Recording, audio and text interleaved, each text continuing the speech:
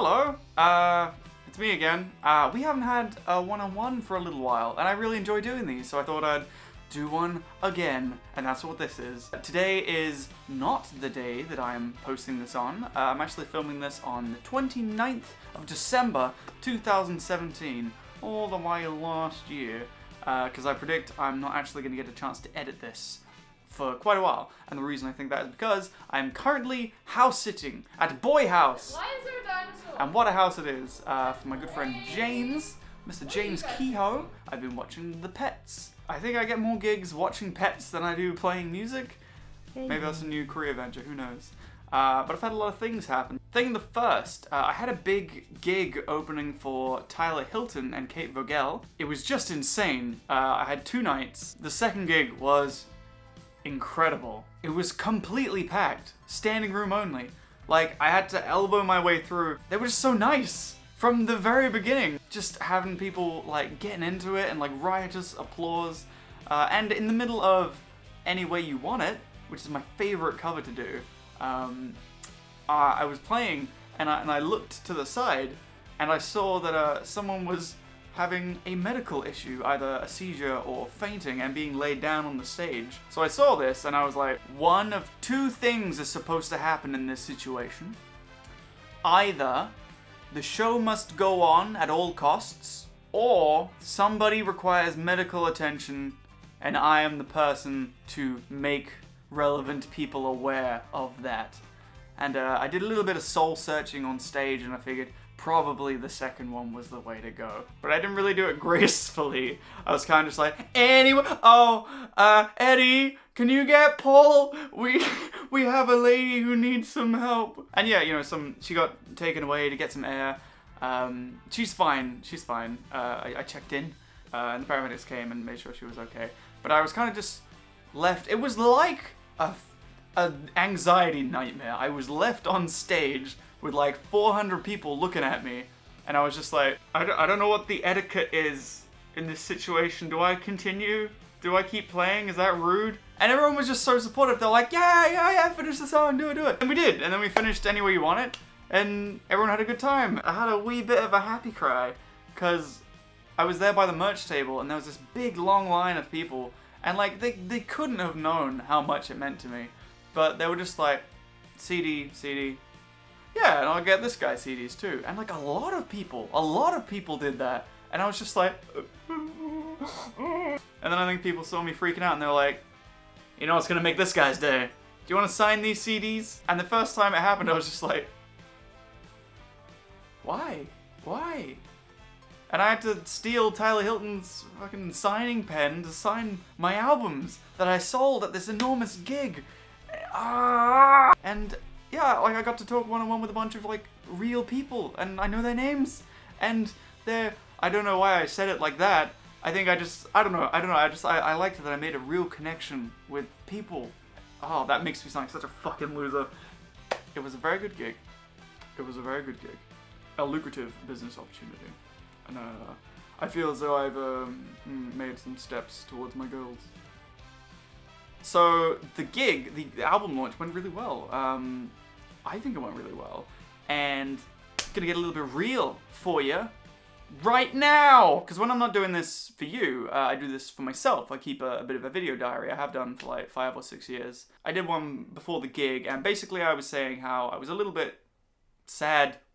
I was concerned that the album was gonna be met with lukewarm reception, and that a few people would come to the gig, and then I'd go home by myself and just pick apart all the things that went wrong. And I think with a project like this, it can be really hard because, you know, I put 2 years into it, and people can only give me a night in response, and they can only give me passing comments afterwards, and no one is ever going to be able to give you back what you put into it, and you can't do it because you want that back. And you just need to accept that that's just how it is. But yeah, that was a thing I was feeling. I felt like the gig wasn't going to go well. Because who knew that I get anxious about things? I felt like the gig wasn't going to go well, and it was very important to me for a lot of personal reasons that this gig went well. And I'm not going to go into it, but it was a big win that I really needed. after I already had a big win the previous week. Like, there's no logic to it. It's just personally, I was like, I really need this to go well. I need it for me, please. And it did. And it went so well. And, like, just people just that I haven't spoken to in a long time that had no reason to just came and supported me. And it was great. And there was a huge crowd. And I was playing and, like, when I was singing, and I thought I heard people singing back, and like sometimes when you're playing you can hear your voice bouncing off the back of the room, and I was like, no, that must be me. During the chorus, I heard it, and I was like, yeah. But then during the verses, and I was like, no, surely they're not singing along to like every word of every verse of every song.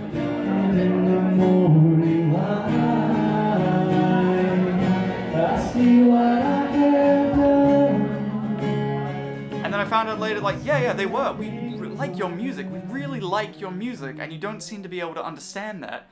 And I still refuse to believe it. That's the thing. Fucking depression and anxiety, it's all logic based. It's not real logic, but it's logic.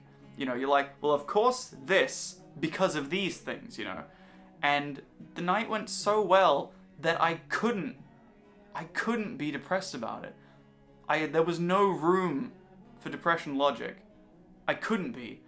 But no, just the gig was so much fun and just reminded me so much why I do this. You must have something that when you do it, it just turns off your brain and all the voices just go away and it's just what you're doing. Like video games or having a drink with your mates. Like, my brain is so loud all the time and like, and I forget. But when I get on stage, it's instantly like, this is why I do it. This is why I do it, because my brain just shuts off, and it's just, like, it's so, I can't explain it. It's good. And yeah, like, I had a wonderful, supportive crowd. You were probably there if you're watching this, and thank you very much. The people who watch this are the kind of people that I'm talking about, so thank you very much. And just, yeah, just afterwards, after the gig, I was expecting to go home and just pick it apart, and there was a wonderful group of people who were there, and they had bought me a birthday cake as like a celebration. And like, I know it was just a special occasion. I know it was just a special occasion, and it's not going to happen at every gig, but I really needed this. You know, and it just didn't go how I thought it was going to go, and I'm really glad that it went as well as it did. You know, and we sat in the valley at like 3 in the morning eating cake in the street, and then we danced all night to like, yeah, very early in the morning.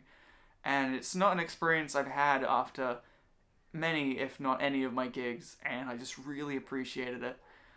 And I just really felt like it was paying off, you know. And I know it's not every time, you know. You can't just buy me cakes after every gig.